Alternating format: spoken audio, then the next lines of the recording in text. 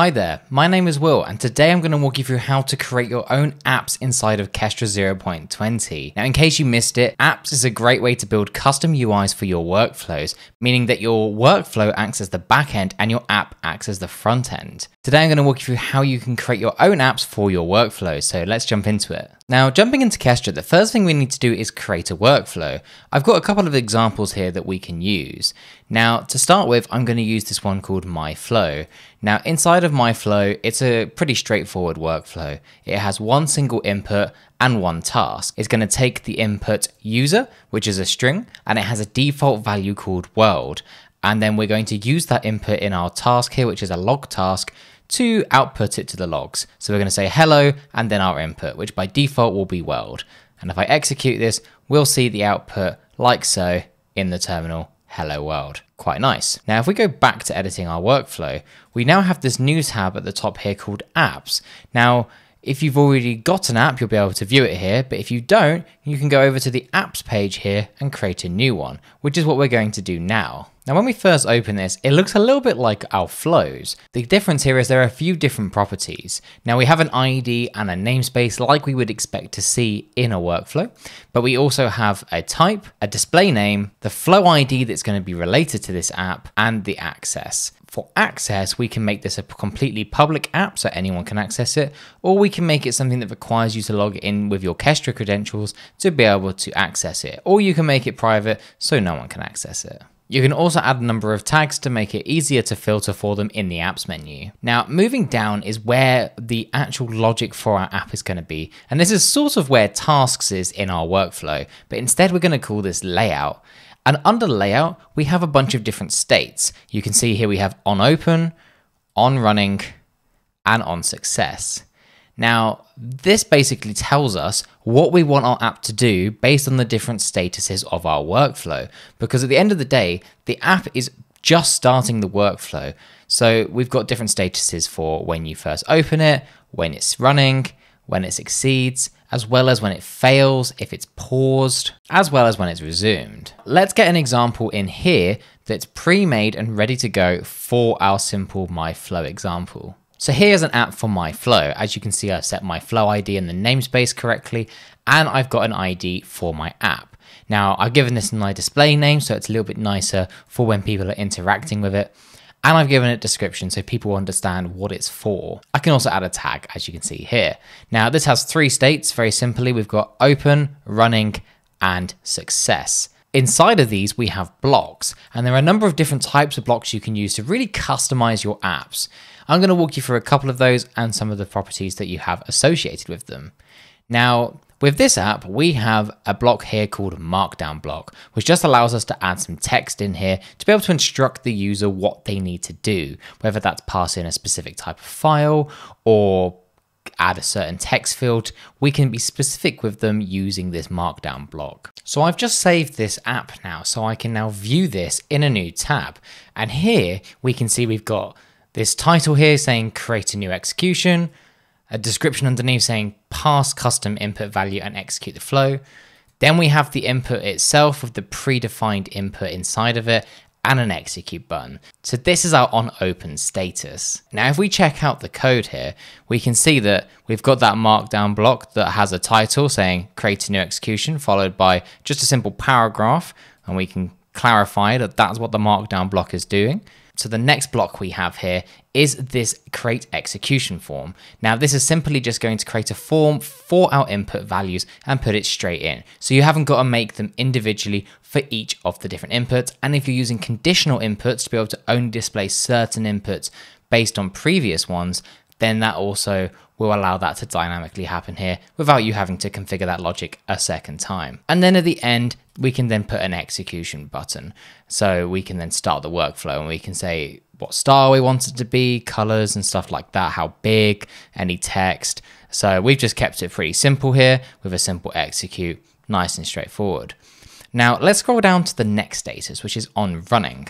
Now again, we have a markdown block here with a title, followed by a loading block and the logs block. So we can actually show the user the logs that are being produced by the workflow that's executing at the time. But we can actually filter by the logs and log level. So if we only want to show the user info logs, but we don't want to show them any debug logs, then this is really useful, especially if you're using some plugins where they produce a lot of debug and trace logs. And then we've added a cancel execution button here, again, where we can then specify the style and how we want it to look. So let's now click execute and see what this looks like. And we can see it's all in a cancel status. We can see the logs as well. And I think if we look at the success, we're going to see a very similar sort of pattern that we saw here with the running, where we've got a markdown block here for the text. We've got ourselves we've got another markdown block here for the execution log, which is this. On top of that, we also have the logs here, so we can see the final logs at the end of the execution. And then we've got a button here where we can specify the URL that we want that button to have. And in that example here is more examples. We're just going to open a GitHub repository, which we can see here. Now we can actually just go back to that original on open status and actually change the inputs in our flow to see them replicated here without having to then modify the app. So if I now view my flow and add a new input, so here I've just added a simple int input value here with a default value of 23. Now, if I refresh my app, we'll now see that is automatically added to the app. So it makes it very easy to be able to ask for those inputs. Next up, I'm going to show another example. This one is called get data, and it's simply going to take two different inputs and then use that to then request data and then return an output. So in this example, we can actually return an output at that success status. Now, what we can do here is go over to the apps menu, and I actually have an app pre-made for this one already, which is this form to request and download data. And here we can actually see some of those tags I mentioned earlier, as well as the type of app. Now, if I click on the little dots in the corner here, I can view the details of my app, which is where I can then edit it. So let's have a look at that. Now, this one is also set to public, so we should be able to view this and send this link to anyone if we wanted them to fill out the form and then get data. Now, for the on open, we see a very similar setup to what we had with our previous app. We've got an execution form here to be able to get the inputs. We've got a button to start the whole thing, and we've got a bit of markdown to describe what's going on. And if I click save and then view this app, we can again see pretty similar to the last one we had. Moving down to on running, we can actually see it's fairly similar again, but this time we've got a slightly different content in the markdown box. We've got a loading block so we can show that it's doing things. We've got the logs again being produced and a cancel execution button so we can actually stop the workflow altogether. The key thing that becomes different here is the success state. Now here we want to be able to display an output back, not just the logs and a button. So here what we've got here is the type that shows the inputs that we used. And then we can see an alert here that says it was also successful. And it tells us that the content is ready to go. And then we've got a block here specifically displaying outputs. So we can see both those inputs and outputs, but maybe we only want to show the outputs. So we're going to remove the other block and only show the outputs. And then we've got another markdown one here to explain what's going on, help the user understand what has been produced, what these buttons mean. And then we are left with two extra buttons here. Now, again, we've got an add app examples one, which we had in the previous example, but here we've actually got an expression for this button, which allows you to then rerun the request again, and we're able to put the app URL directly in the button. It'll create a brand new instance of the app, which we can then use. And then very neatly at the bottom here, we also have a redirect, so we can say after 60 seconds, it should just redirect to another page to stop it just being a tab that stays open forever. So you could choose to do that if you wanted and specify the delay before it does it. So let's press save and view this app. So here I can select some different values from my inputs. I can select dataset dates as well. And when I press submit, it looks very similar to before, but this is where it gets different. We can see inputs in a block here. As you can see, it's in a nice table. It's really easy to see. We can also see our outputs, just like we would in the outputs page for our flow.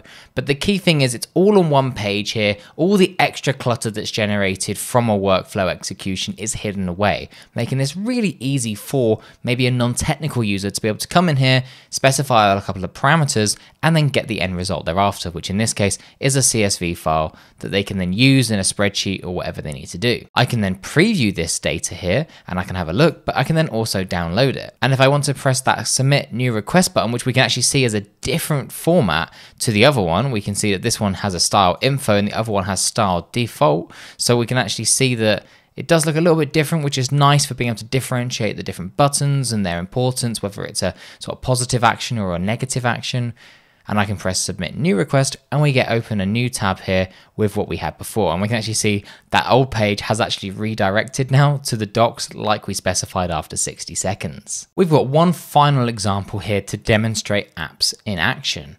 Now here, we've got a number of different inputs. Now this is a little bit more complex because we're using conditional inputs, which allows us to have inputs rely on one another. So for example, if I was to say that I want resource type access permissions, it can then show me another input related to that. But if I select something else, it can hide that away and show me an input related to the other thing I selected. Just means that when I press this execute button, I'm not given like 20 different inputs. I'm only showing the ones that are relevant to me at that time, which just makes for a better experience for the user using it. Now we can actually replicate this in our app, which means that we can create that same great user experience in our app, and we can customize how we want it to look to make it even better for the person who's going to use this. Now we can see here that when I select different things, we get different types of inputs appear. If I change this, we'll see that that changes to the development tools. Cloud VM will change to cloud provider. You get the idea. Now this is going to collect a load of different inputs depending on what we select, using the depends on property, which is all part of the conditional inputs. Then we've got a couple of tasks here. It's going to send a Slack notification. It's going to pause it and ask for approval. Now this is where it gets a little bit interesting because we talked about earlier that there is a status for apps that if a workflow gets paused. We can use that now because we're going to pause the workflow here. And then after all of that, and once it's been approved, it is then going to generate some data at the end here, and we're going to be able to see that in the end of our app. So let's now head over to the app, which I have pre-made. We can actually click on apps here, and I can click on details, which will then open up the screen for editing my app. Now we can see here, and I'll open the app so we can switch between the two. This looks pretty similar to, again, the start of our other two apps, where it's basically just a bit of markdown describing what we want and the inputs themselves, followed by a submit button. If we have a look down, we've actually got a second one here called created. So if we actually create the workflow, then we'll get another status for it to say that this request has been submitted. There is also a running status here that's going to show similar to what we saw before with a loading block, logs being outputted, and a cancel button. Now, this is the new status, pause. So here we can specify our inputs to say what we were actually trying to request, which is quite useful because we basically said, these are the things I'm requesting, display those to the person who's going to approve it. We can then use a markdown block to explain what all of this means and what needs to happen now. And then we're using a resume execution form and a resume execution button. And so let's have a look at what that looks like in a second. So I'm just going to simply select access permissions, say I want to be an admin. The deadline is tomorrow, and the reason is I need access. So now if I press submit, we're going to see that it says thank you for your submission. It's now on the loading screen, and now we've ended up at that pause state. And as you can see here, we've got the inputs, we've got a little bit of markdown telling us what's going on. And then here we've got the provisioning status. Now this is all part of the resume execution form. Now you're probably thinking, what's the difference between a resume execution form and resume buttons? Now if I press the view flow for a second and scroll back down, when we pause the task on a resume, we actually expect two new inputs. So if I was to go to the execution that is paused, we actually have one from 2 days ago, I can use an example now. If I press resume, it asks me for some inputs that it needs to make decisions later on. You don't have to have inputs. The pause can simply just pause it and resume with no additional information. But in this case, we've asked for some new information. So what we've done in the app is effectively put in here those inputs at the pause task, followed by separate approve and reject buttons, which are effectively the resume button that we saw here. Resume and cancel is effectively the same thing. The key thing here is if I press cancel, it then kills it. And that's fine. That's what we'll expect from the approve and deny. But it's not super clear that when you press cancel, it's going to kill it because it's not really intended for that use case. Whereas the app here is designed for that approval use case, approval workflow. So let's go back to our example here. And actually, let's go back to the app so we can just compare the code directly with it. So we'll click on details here. So if we just make this a little bit wider, we can see here that we can specify the different buttons, the resume execution button and the cancel, but we've been able to rename the text here to be a little bit more relevant to our specific use case. In this case, it's approve or reject, but in other cases, it might be that you want resume or cancel, depending on what you're doing. And once it resumes, we can see that it's then going to say thanks for validating the request, followed by a success, which is looking quite similar to our last example. Now, if it does fail because it's cancelled for whatever reason, we can also show a bunch of different warnings. And as you can see here, we can put an alert block and we can put some markdown blocks to explain what's going on to the user. And here we've got a nice little contact button, again, to help the user understand what they should do next. And if everything fails, we also have a fallback status here, basically saying just put this message up if none of the statuses match. So for example, if you were to add a pause task to your workflow, but you didn't add the pause block into your app, then it would fall back onto this and basically go, I'm not really sure what I'm supposed to do right now. Please fix me, so that it doesn't just crash. Based on all that, let's resume this workflow. So I'm going to reject this request actually, and I'm going to click reject to the bottom here.